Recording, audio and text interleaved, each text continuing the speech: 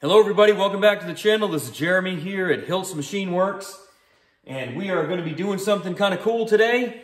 You might wonder why I have a Coleman camp stove in my shop. Well, it's a nice February day. It's actually close to 40 degrees here in northern Maine, which is a big change from the negative 30 we had about 2 weeks ago.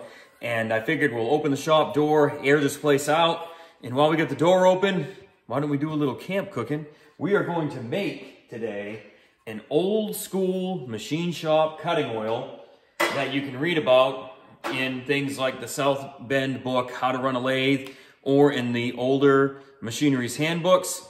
Way back before we had a lot of the modern cutting fluids that they use with CNC and all that, they had a formula for cutting oil that was a lard-based, mineral oil-based cutting oil. So I've got here is just some straight mineral oil.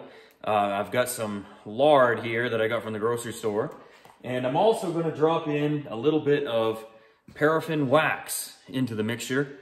And we're going to heat this up, get it all into one consistency. And what we do is we're going to put about 40% lard and about 55% mineral oil. And then the last bit will be the paraffin wax.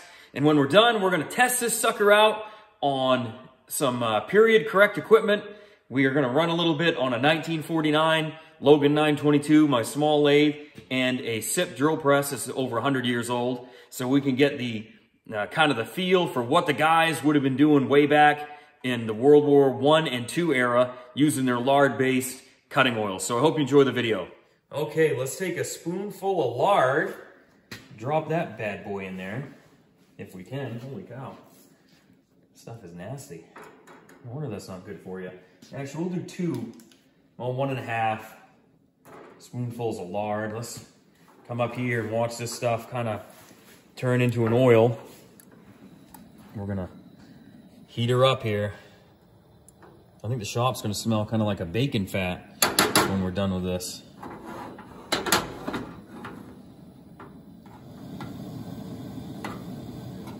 Okay, we're gonna drop in the paraffin wax.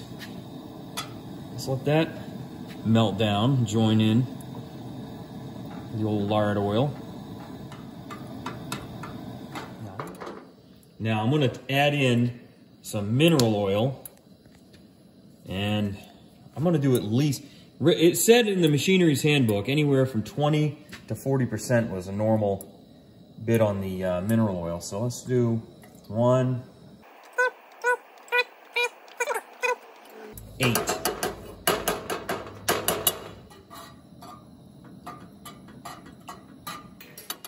Now we're going to turn the heat off, and I'm going to set this outside, and I'm going to let it cool down. Like I said, it's about 40 degrees outside. I want to see if it kind of congeals up a little bit. Okay, it has been cooling here for a few minutes, and it is congealed up. It is like a paste consistency, thinner than a peanut butter. I thought it looked like it was going to be much harder than it is. It looks like it doesn't take much of this stuff to do something. So what I'm going to do is I'm going to turn on the Logan 922. And holy cow, yeah, you don't need much. You don't need much at all. Try to kind of paint it on here.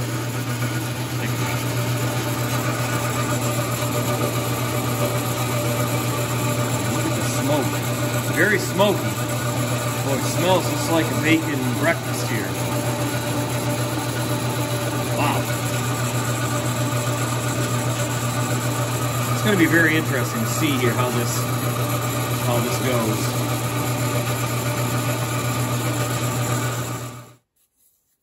Actually, the finish is pretty nice on this. I kind of like it.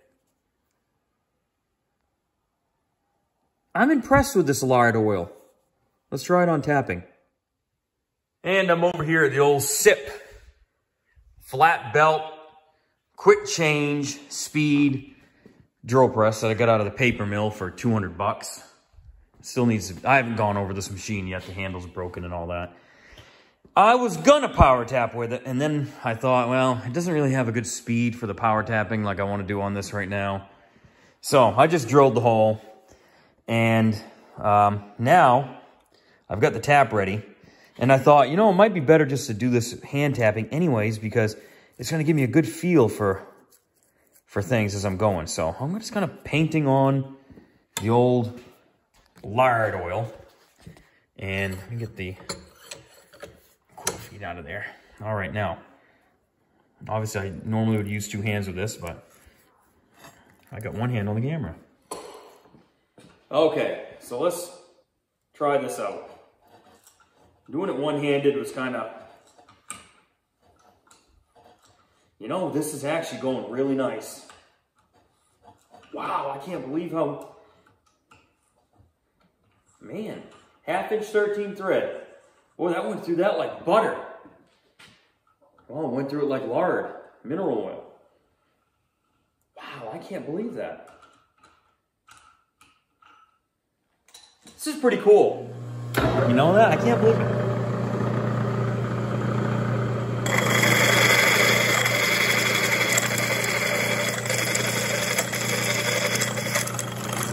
Boy, you get the smoke though. Holy mackerel. Here we go.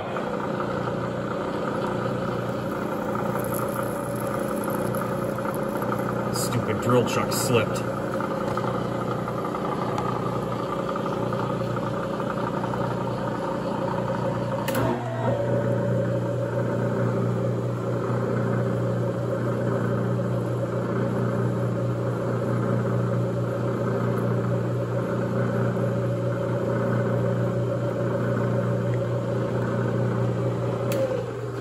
Well, I'd say she did pretty good. Threads look good in there. They don't look like they're torn or anything. The fat seemed to collect a lot of the chips, which is not much different than any other cutting oil, but overall, it made power tapping pretty easy. Okay, so overall, we did pretty good. It looked like it worked well on the lathe with that, you know, the harder steel from the rollers. Worked pretty well drilling and tapping on the hot rolled steel plate. I'd say overall, this is a pretty darn good cutting oil that you can make at home. You know, what I'm gonna do is, my wife has a business and she makes jars of salves and chapsticks and whatnot.